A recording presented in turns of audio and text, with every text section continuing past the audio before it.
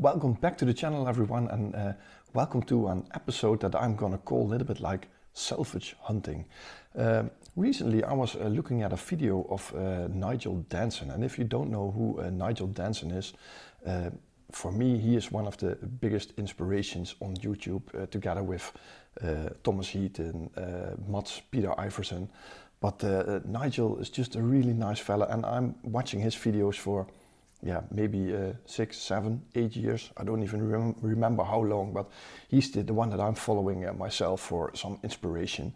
And recently I was looking at his videos, and I came across this particular video. You can see it if you go to his homepage, search on YouTube for Nigel Danson, and you will find this video which says Beginner Pro, and it immediately starts when I put the mouse over it. But you can see the image that he is transferring in Lightroom. And that got me thinking, hey, I have a similar image like that, which I was never really happy about. So let me show you that image. And it isn't even that old of an image. So this one is from, I think somewhere in December 2023, so about 2 to 3 months old. And I remember when I shot this image that I was really happy with it. And at that moment I thought, yeah, this is going to be a cracker image. But somehow, when I got it in the video, it never really worked for me. I never got that feeling that I created something nice here. Looking at Nigel's video, what he actually did with his winter images is cool them down a little bit with a little bit more blue tones. And that's something that I actually never do. If you look at my workflow, let's go to Lightroom, for example, on this image. On almost all images that I am doing, I always pull the blues down. So instead of raising them, I pull them back because I just love these golden atmospheric colors. And that got me thinking, I want to do this image again. So I did that. I watched his video, looked at what he did, and actually the only thing that I did on this image, if you turn the temperature here more to the blue side and just raise the contrast so this tree gets a little bit better in the image, it completely turns this image around. And if you look at the final edit that I actually did, it's this image, and it's totally different if you compare it to the first image that I released in December.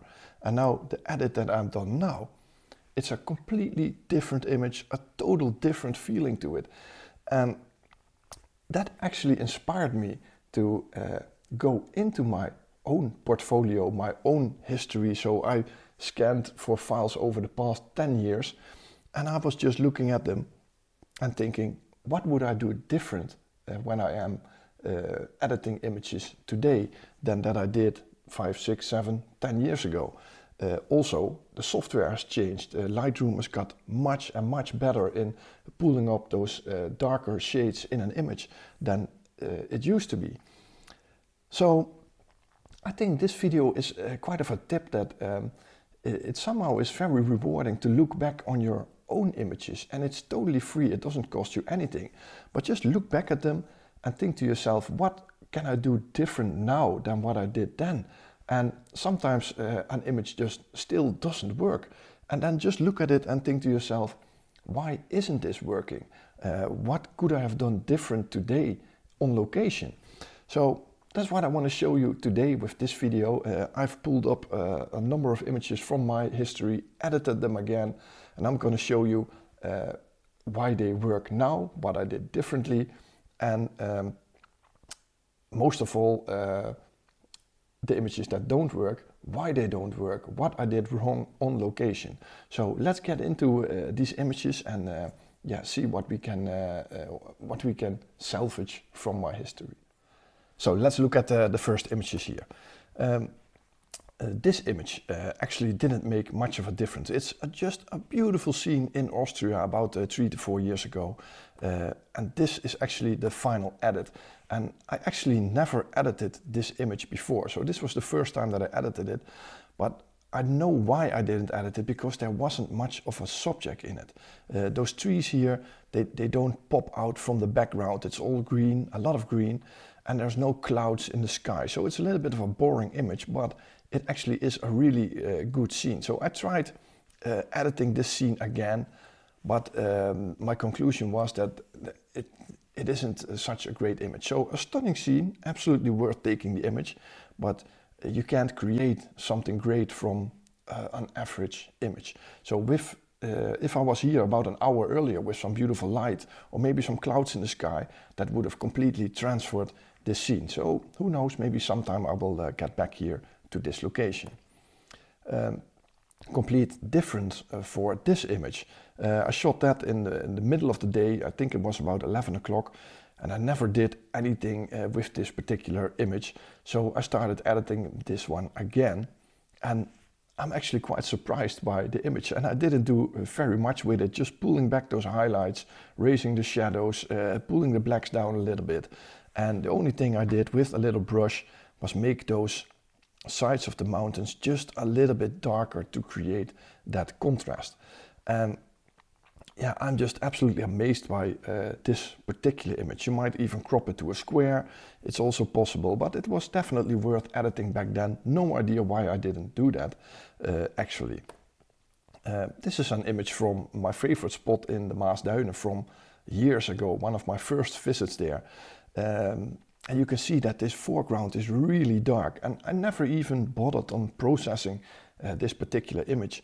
And today, Lightroom just does a phenomenal job in pulling up those shadows from the foreground here. So if you look at what you can salvage from an image like this, I'm actually quite impressed with what Lightroom can do these days. Still, there are a couple of things wrong with this image. You see there's a strange red glow here underneath the sun, but it's definitely worth looking back to those images. And if you look at how I process this image, let's have a look where it is here. It's actually this image. What I do these days, I just go to this one and select the sky. And Lightroom these days does an excellent job in selecting the sky, and therefore also knowing what is the foreground. So the only thing I do is push this reverse button on top here. Now I have the trees and the foreground selected, and I can just raise up those blacks and make this foreground visible, which definitely wasn't possible earlier. So, and if you want to do another one, just go select the sky again up here and just, for example, raise this contrast, put a little bit more yellows in them, and then just do what I do on every image, a little bit more blacks, and you can see that this makes a massive impact to the sky and to the foreground. So this is just a real simple, quick show on how you can do it. And look at the before and after here. This is just a 1 minute edit and a totally different image. So yeah, let's get back to the to this image. I'll show some other quick images later. This one, for example, just didn't work. I tried editing this back then, tried editing it again now, but somehow I just lost too much information here in this midground. So it's a little bit of a hazy image. You can see it was actually the edge of a cloud inversion. And this is the final edit that I made today. I still like the scene, but somehow this area is too large. It doesn't interest me that much. Maybe I should have taken a portrait orientated shot over here on this side, if I look at it now, or maybe get down from the mountain a little bit to show more of this cloud inversion. That would have definitely benefited the scene, but I think the composition on location just wasn't great enough to make it a great image, but still, yeah, quite nice. And will it be in my portfolio? No, but I'm happy that I took this shot back then. This is another example of what Lightroom can pull from the shadows these days. Back then, this just wasn't possible, and I really edited this image to the most extreme that I might have ever done. I just wanted to see what was possible here. So this is actually what I made of this image. So I completely pulled up this foreground and just look at the difference. It's totally black, and you can really salvage that foreground in this image. And if we go to Lightroom, once again, this is just a real quick edit of this image. Just make a mask. Sorry, I did this differently. So I'm gonna delete this mask again. What I actually did is I created a graduated filter, pulled it over from the bottom here, and then I pushed the Alt key on my keypad, and then I'll push this little button here, and then I'm gonna say color range. So I'm gonna intersect with the color range, and I'm gonna select black. And you can see that Lightroom does a perfect job to select this foreground here. And I'm just pulling up those highlights on the bottom here. And also on this side, just pulling it up. And you can see that the foreground gets visible. And it just really works really nice. And one thing that I still did, I found this midground to be way too large here on this side. So what I actually did, I just looked at a YouTube video if you could move this up a little bit, and did that in Photoshop. So if you look at this image, so this image and this one, you can see that I actually deleted a little part of the ocean back here. So the whole foreground moved up a little bit, creating, in my opinion, a little bit of a better view. And it just worked really well, because those waves, you can even see the line where I moved it up. So it was a really quick, nice edit, but I never did that before. So it was a little tryout, but it actually costed me maybe 3-4 minutes in Photoshop. So really quick edit of this one. So this image is from maybe 13-14 years ago. A flying bee in my garden, had nothing to do, and I thought this is a little project to do, but you can see that it lacks a little bit of focus on the bee. And also those rats here, they were a little bit distracting. So I went back into Lightroom here, and first of all, I made this background much softer, and then I ran the image through Topaz Sharpen. I don't know if you use the software, it's really easy. If you've installed it, for example, you just right-click your image and say edit in Topaz Sharpen, and I didn't do anything else than the standard thing, just applied it to this image, and look at the massive difference here. This bee totally transferred into in focus sharp bee, and I just really like this particular image right now. So it's a totally different scene. You can see that Lightroom already cleared all of the noise in the background, so I have a noise-free image in focus, totally different than the one that I edited maybe 12-13 years ago. So yeah, really happy with this particular shot actually. This one also never left my camera, because back then I thought this is far too foggy, and I just couldn't find a way how to handle this kind of images. Now, what I actually did is the only thing I did was pull down those highlights, pull up those shadows a little bit, and then I got a brush and I brushed over this section here and a little bit over the tree, and I used the dehaze button. And the dehaze button just works really well on those moody, foggy images. And just look at that massive difference here, transferring from out of focus apparent tree to a beautiful foggy morning. These images, I never got them correct about 6-7 years ago. So it's a technique that I apply to a lot of my foggy images. Use dehaze to pull attention to where you want it to go in the image. So I always dehaze my subject a little bit and leave the rest around it with this moody, foggy atmosphere. So the eye of the viewer just gets to that image.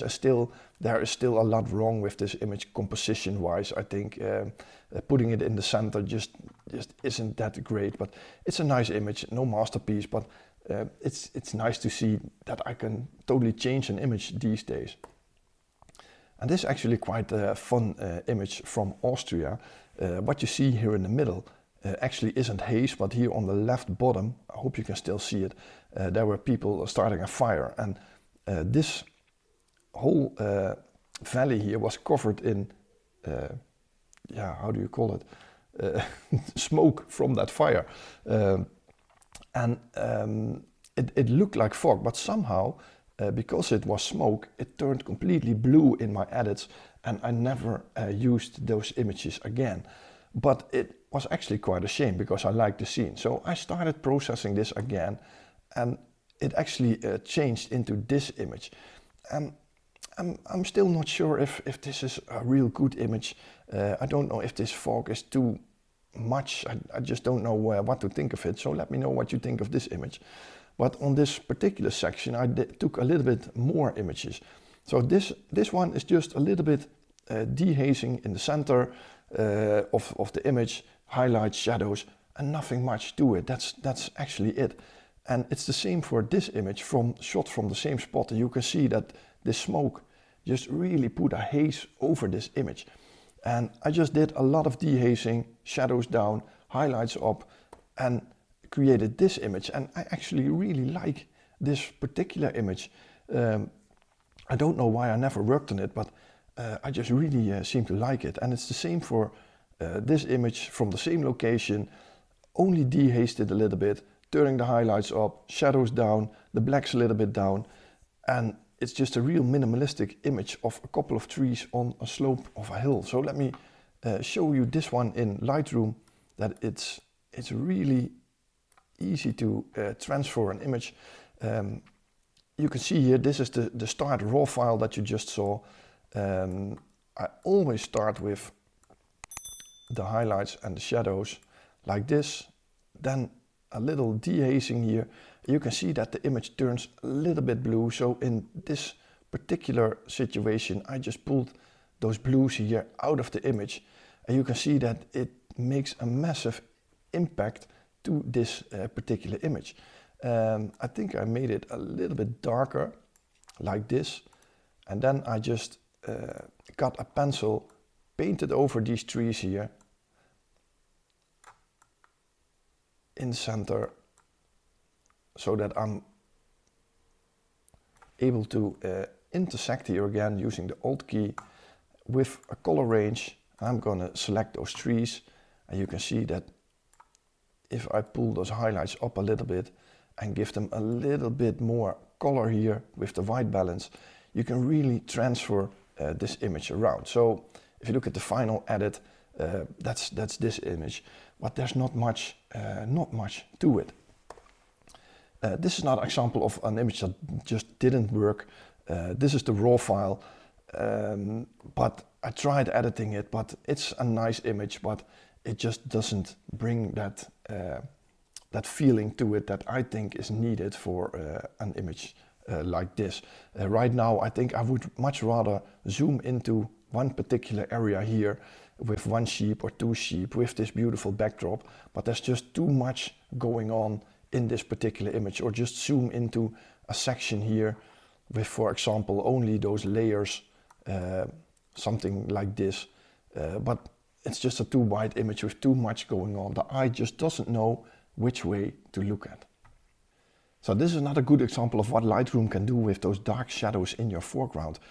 I never edited this image because it got really crunchy with noise in my foreground here. So it's not only up to the sensor. This is about maybe a 9-year-old image shot with a 10 megapixel camera back then. And I managed to pull so much out of this image, and I'm actually quite surprised. Just look at it. It's the same image. I only made it a 16:9.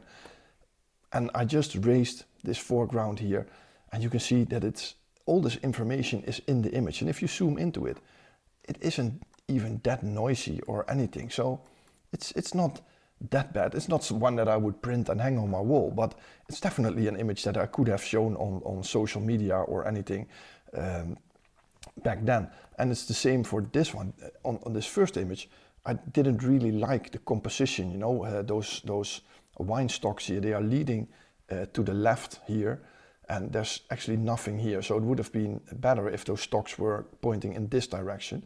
And I got that a little bit better in the next image. You can see there's almost nothing to see here in this image. It's just totally black. But in this image, I did the same, pulled up those foreground here, those darks, and it makes a massive image, a massive difference to this image. And now if you look at it, your eye gets pulled into this image, and there's some beautiful side light. There's just so much to look at in this image, and I just really seem to like it. So yeah, quite happy with this shot actually. If those wine stocks would have gone to that direction, it would have even been better, but you have to work with the location that you are sometimes. And I actually shot this from the terrace of a restaurant where we were eating. So it was one of the best dinner locations where I have ever been in my life. So shot in, I think it was called Franshoek in South Africa. Definitely worth taking a visit with those beautiful mountains there. Yeah, this is another example of what doesn't work. For me, this is a pre-dawn shot. So this is before sunrise, maybe half an hour.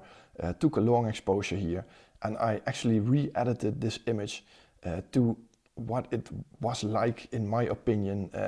You can see that it's still before sunrise, a little bit of the blue hour, but although it is razor sharp from beginning to the end, there's just something lacking of this image. You know, this island here is pointing in this direction, and there's just nothing there to photograph. And it actually made me think maybe I should have cropped it to a little bit like this, but I don't know. There's just something composition wise that doesn't work on this image. Let me know what you think of it, but for me it just doesn't work, although I like the atmosphere and the mood of this long exposure that I took back then. Also an image from maybe 6 years old, something like that. Yeah, this is a real nice one. I actually printed this one when I finished it. It's hanging in my bedroom. This is not even the raw file. This is from the time that I shot JPEG. So this is maybe a 10, 12-year-old image, something like that. But I tried editing that JPEG back then. This is the shot that actually hangs on my bedroom wall. But you can see there is a bit of a halo here around that sun. It's a bit overexposed. I just didn't know how to handle those images back then.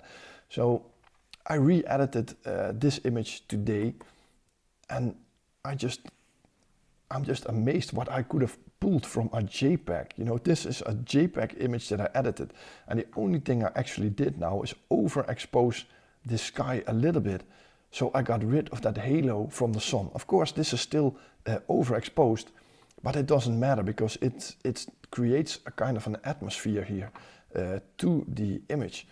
And there's actually not much wrong with this image, in my opinion. Today, it would have been better if the road was leading towards the sun, but yeah, it's just a really nice, moody image from South Africa, where I shot this. I think this was in the Kruger National Park, a real early morning.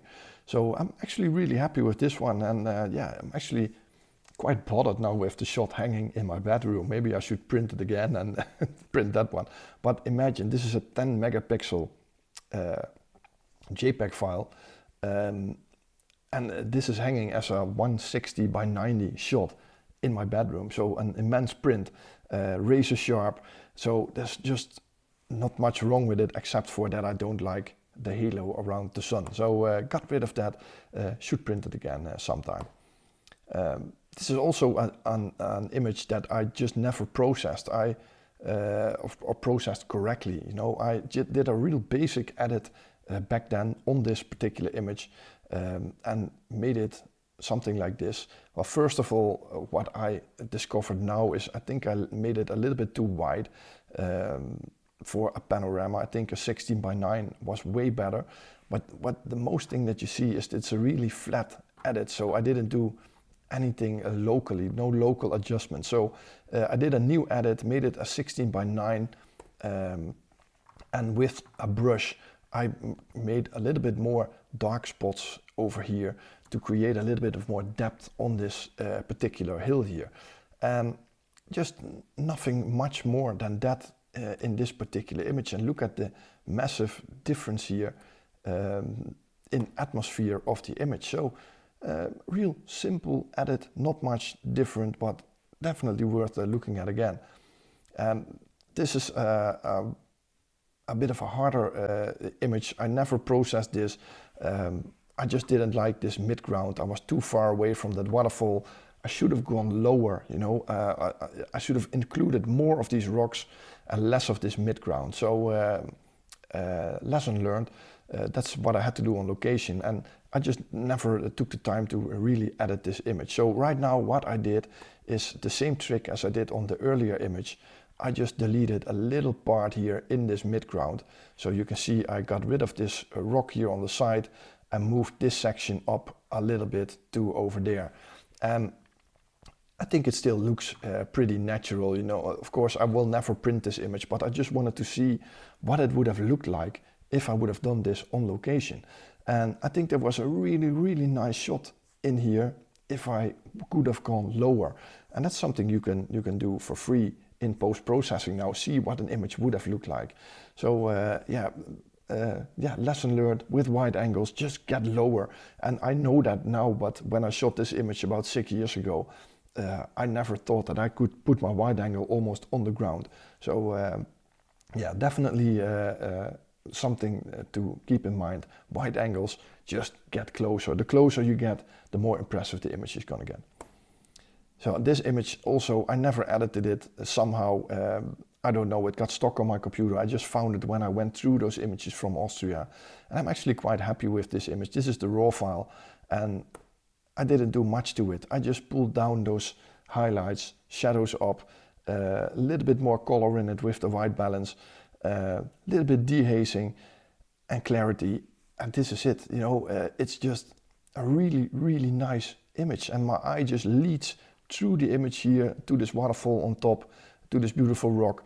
So there's a lot going on, but still there's a good leading line in the image. So let me know what you think of this particular image. I'm actually quite happy with this one, and I might even put it on my website. I'm not sure yet, but yeah, quite liking this particular image. And I think this is the last image that I'm going to show you, and this is just a matter of cropping in the right position.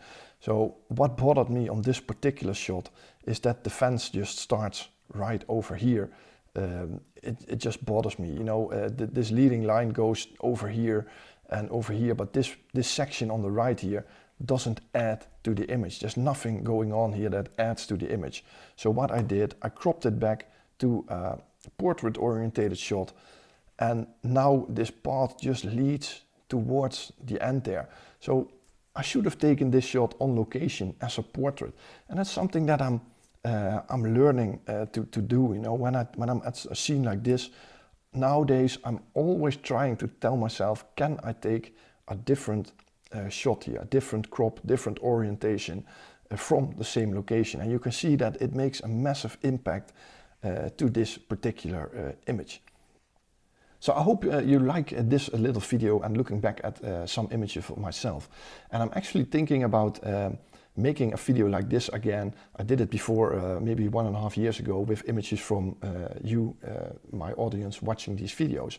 And just processing your files, just how I look at them, and what maybe you can learn something from it. So if you think that is interesting, just let me know in the comments if you want to participate. I will send you how to do it. And I will create a video within the next few weeks, maybe months. Don't get back to me if it's not released next week. But it usually takes a lot of time to look at those images again. So if you find it interesting, if you want to participate in a video like that, then make sure to leave a comment underneath this video, and I will get back to you with how you can send those images to me. So yeah, thanks for watching. I hope you enjoyed this video, and like I said, just go back through your own images, look at them, what you could have done different today than you did back then. And you will see that it makes a massive difference, and you can learn from your own images. And there's nothing more interesting than learning from your own images, because you know exactly what you did on location. You know what your thought process is. And looking back now, it really shows you a different approach. And yeah, maybe it's only me, but I think it's for everyone. Through the years, we've learned all those things, and I think you can really learn from those images. So please push the thumbs up button if you like this video, and leave a comment. There is a subscribe button here. If you haven't subscribed already, then please push that subscribe button. And this Sunday we are going back on location here in the Netherlands, in one of the best woodlands that I have been to in my life, and with some of the best conditions that I had in my life. So yeah, make sure to visit it. Absolutely amazing place, and with, yeah, I can say stunning foggy conditions once again. So thanks for watching. See you this Sunday, hopefully. Bye bye.